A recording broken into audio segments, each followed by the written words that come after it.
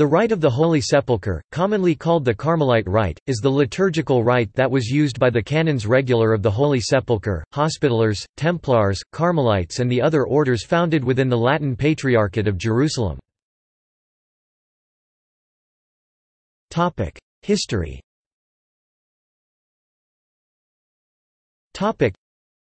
The rite in use among the Carmelites beginning in about the middle of the 12th century is known by the name of the Rite of the Holy Sepulchre, the Carmelite Rule, which was written about the year 1210, ordering the hermits of Mount Carmel to follow the approved custom of the Church, which in this instance meant the Patriarchal Church of Jerusalem.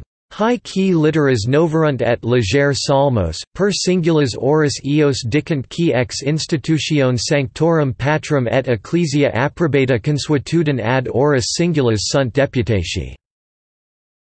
This rite of the Holy Sepulchre was one of the many variations of the Roman Rite with additions from the earlier Gallican rites that came into existence after Charlemagne decreed that the whole of his realm adopt the Roman Rite. It appears to have descended directly from the Parisian Rite, but to have undergone some modifications pointing to other sources. For, in the Sanctoral we find influences of Angers, in the proses traces of meridional sources, while the lessons and prayers on Holy Saturday are purely Roman. The fact is that most of the clerics who accompanied the Crusaders were of French nationality, some even belonged to the chapter of Paris, as is proved by documentary evidence. Local influence also played an important part. The temple itself, the Holy Sepulchre, the vicinity of the Mount of Olives, of Bethany, of Bethlehem, gave rise to magnificent ceremonies, connecting the principal events of the ecclesiastical year with the very localities where the various episodes of the work of redemption had taken place. The rite is known to us by means of some manuscripts, one Barberini 659 of AD 1160 in the Vatican Library, another at Barletta, described by Kohler, Revue de Orient Latin, 8, 1901, pp. 383–500, who ascribed it to about 1240. The hermits on Mount Carmel were bound by rule only to assemble once a day for the celebration of Mass, the divine office being recited privately. Lay brothers who were able to read might recite the divine office, while others repeated the Lord's Prayer a certain number of times, according to the length and solemnity of the various offices. It may be presumed that on settling in Europe from about 1240 the Carmelites conformed to the habit of the other mendicant orders with respect to the choral recitation or chant of the divine office, and there is documentary evidence that on Mount Carmel itself the choral recitation was in force at least in 1254. The General Chapter of 1259 passed a number of regulations on liturgical matters, but owing to the loss of the acts their nature is not known. Subsequent chapters very frequently dealt with the rite, chiefly adding new feasts, changing old established customs, or revising rubrics. An ordinal, belonging to the second half of the 13th century, is preserved at Trinity College, Dublin, while portions of an epistolarium of about 1270 are at the Maglia, Becchiana at Florence d. 6, 1787. The entire ordinal was rearranged and revised in 1312 by Master Sibert de Becca, and rendered obligatory by the General Chapter, but it experienced some difficulty in superseding the old one. Manuscripts of it are preserved at Lambeth, London, Florence, and elsewhere. It remained in force until 1532, when a committee was appointed for its revision. Their work was approved in 1539, but published only in 1544 after the then General Nicholas Audet had introduced some further changes. The reform of the Roman liturgical books under Pope Pius V called for a corresponding reform of the Carmelite Rite, which was taken in hand in 1580, the Breviary divine office appearing in 1584 and the Missal in 1587. At the same time the Holy See withdrew the right hitherto exercised by the chapters and the generals of altering the liturgy of the order, and placed all such matters in the hands of the Sacred Congregation of Rites. The publication of the Reformed Breviary of 1584 caused the newly established Discalced Carmelites associated with Saint Teresa of Avila and Saint John of the Cross to abandon the ancient rite once for all and to adopt the Roman rite instead. Roughly speaking, the ancient Carmelite rite of Mass stands about halfway between the Carthusian and the Dominican rites. It shows signs of great antiquity, e.g. in the absence of liturgical colors, in the sparing use of altar candles, one at low mass, none on the altar itself at high mass but only acolytes' torches, even these being extinguished during part of the mass, 4 torches and 1 candle in choir for tenebrae. Incense is also used rarely and with noteworthy restrictions. The blessing at the end of the mass is only permitted where the custom of the country requires it. Passing before the tabernacle, the brethren must make a profound inclination, not a genuflection. Many other features might be quoted to show that the whole rite points to a period of transition. Already according to the earliest ordinal, communion is given under one species, i.e. bread, not wine, the days of general communion being 7, later on 10 or 12 a year with leave for more frequent communion under certain conditions. Extreme unction was administered on the eyes, ears, nostrils, mouth, both hands, the palms, with no distinction between priests and others, and the feet superius. The ordinal of 1312 on the contrary orders the hands to be anointed exterius, but also without distinction for the priests. It moreover adds another anointing on the breast super pectus, per ardorum libidinus. In the Mass there were some peculiarities. The altar remained covered until the priest and ministers were ready to begin, when the acolytes then rolled back the cover. Before the end of the Mass they covered the altar again. On great feasts the introit was said 3 times, i.e. repeated both before and after the Gloria Patri. Besides the epistle and gospel there was a lesson or prophecy to be recited by an acolyte. At the lavabo the priest left the altar for the piscina where he said that psalm, or else Veni Creator Spiritus or Deus Miseretur. Likewise after the first ablution he went to the piscina to wash his fingers. During the canon of the Mass the deacon moved a fan to keep the flies away. At the word, freget, in the form of consecration, according to the ordinal of 1312 and later rubrics, the priest made a movement as if breaking the host. Great care was taken that the smoke of the thurible and of the torches did not interfere with the clear vision of the host when lifted up for the adoration of the faithful, but the chalice was only slightly elevated.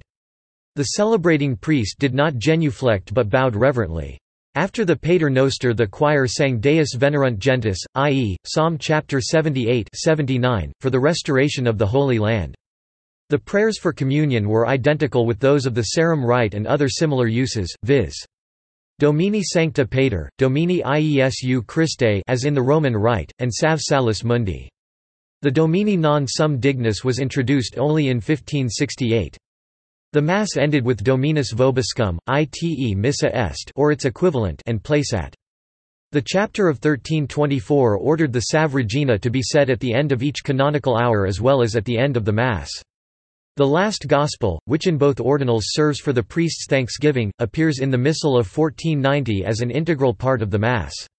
On Sundays and feasts there was, besides the festival Mass after terce or sext, an early Mass matutina without solemnities, corresponding to the commemorations of the office.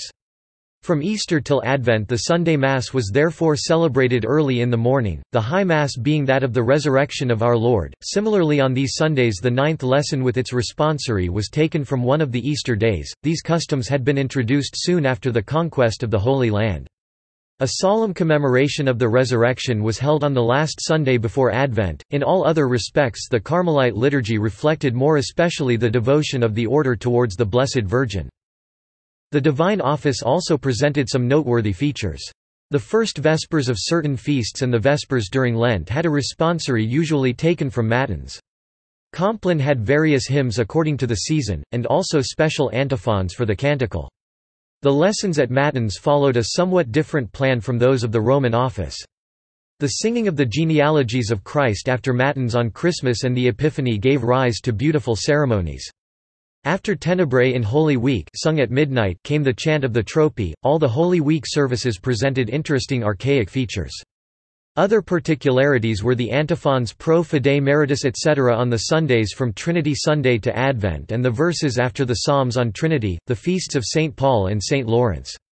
The hymns were those of the Roman Office. The proses appear to be a uniform collection which remained practically unchanged from the 13th century to 1544, when all but 4 or 5 were abolished.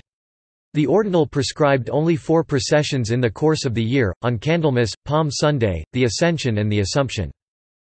The calendar of saints, in the 2 oldest recensions of the ordinal, exhibited some feasts proper to the Holy Land, namely some of the early bishops of Jerusalem, the biblical patriarchs Abraham, Isaac and Jacob, and Lazarus. The only special features were the Feast of Saint Anne, probably due to the fact that the Carmelites occupied for a short time a convent dedicated to her in Jerusalem, vacated by Benedictine nuns at the capture of that city in 1187, and the octave of the Nativity of Our Lady, which also was proper to the order. The chapter of 1306 introduced the feasts of St. Louis, Barbara, Corpus Christi, and the Conception of Our Lady in Conception seu Potius Veneration Sanctificationis BV. The Corpus Christi procession dated only from the end of the 15th century. In 1312 the second part of the Confiteor, which till then had been very short, was introduced. Daily commemorations of Saint Anne and Saints Albert and Angelus dated respectively from the beginning and the end of the 15th century, but were transferred in 1503 from the canonical office to the Little Office of Our Lady. The Feast of the Three Marys dated from 1342, those of the Visitation, of Our Lady ad Nives, and the Presentation from 1391. Feasts of the order were first introduced towards the end of the 14th century, viz., the commemoration scapular feast of the 16th of July appears first about 1386, Elisha Prophet, and Cyril of Constantinople in 1399, Saint Albert in 1411, Saint Angelus in 1456. Owing to the printing of the first breviary of the order at Brussels in 1480, a number of territorial feasts were introduced into the order, such as Saint Joseph, the 10,000 Martyrs, the Division of the Apostle. The Rapture of Elijah, the 17th of June, is first to be found in the second half of the 15th century in England and Germany. The Feast of the Prophet, the 20th of July, dates at the earliest from 1551. Some general chapters, especially those of 1478 and 1564, added whole lists of saints, partly of real or supposed saints of the order, partly of martyrs whose bodies were preserved in various churches belonging to the Carmelites, particularly that of San Martino I Monte in Rome. The revision of 1584 reduced the sanctoral to the smallest possible dimensions, but many feasts then suppressed were afterwards reintroduced. A word must be added about the singing. The Ordinal of 1312 allowed foxborden, at least on solemn occasions. Organs and organists are mentioned with ever-increasing frequency from the first years of the 15th century, the earliest notice being that of Matthias Johannes de Luca, who in 1410 was elected organist at Florence. The organ itself was a gift of Johannes Dominici Bonanni, surnamed Claricinus, who died at an advanced age on 24 October 1416. Current use.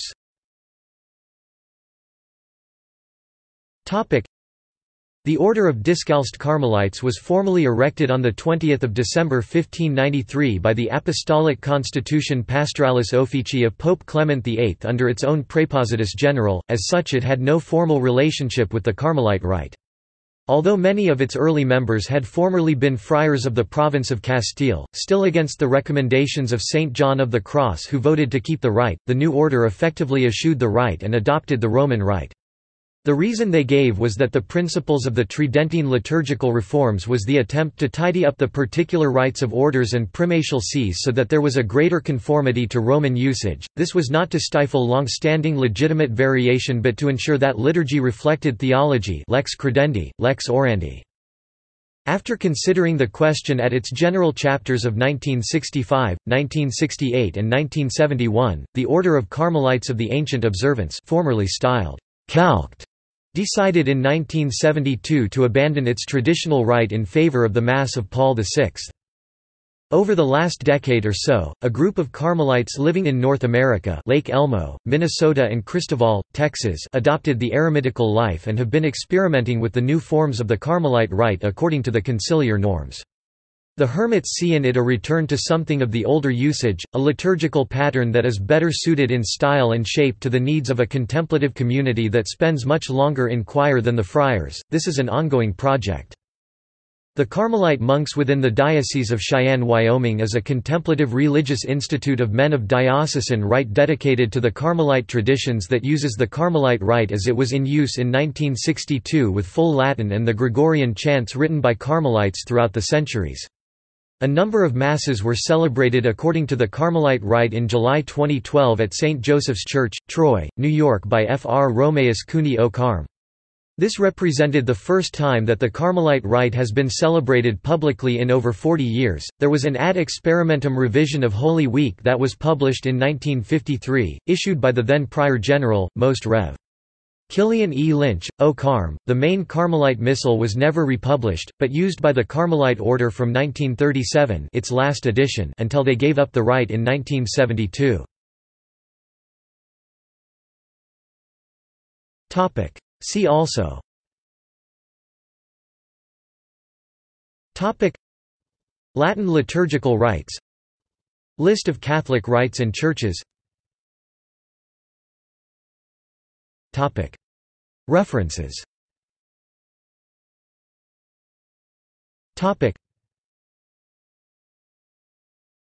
Topic: External links. Topic: Index of Carmelite websites. Carmelite spirituality. Catholic Encyclopedia, Rites history until end of the 19th century. Non-Roman Latin or Western rites, some information based on the New Catholic Encyclopedia of the 1960s. Proper for the Liturgy of the Hours. Video of Mass according to the Carmelite Rite, celebrated by the former Prior General, Most Reverend Killian Lynch, O Carm, who at the time of recording 1960 was Prior of Aylesford. He is assisted by Fr. Edward Maguire, O Carm, as deacon and Fr. Camillus Lawler, O Carm, as subdeacon. The preacher is Fr. Malachi Lynch, O Carm, Fr. Killian's older brother and his immediate predecessor as Prior of Aylesford. Extract from the Carmelite Rite Mass. This article incorporates text from a publication now in the public domain. Herbermann, Charles, ed. 1913. Article name needed. Catholic Encyclopedia. New York, Robert Appleton.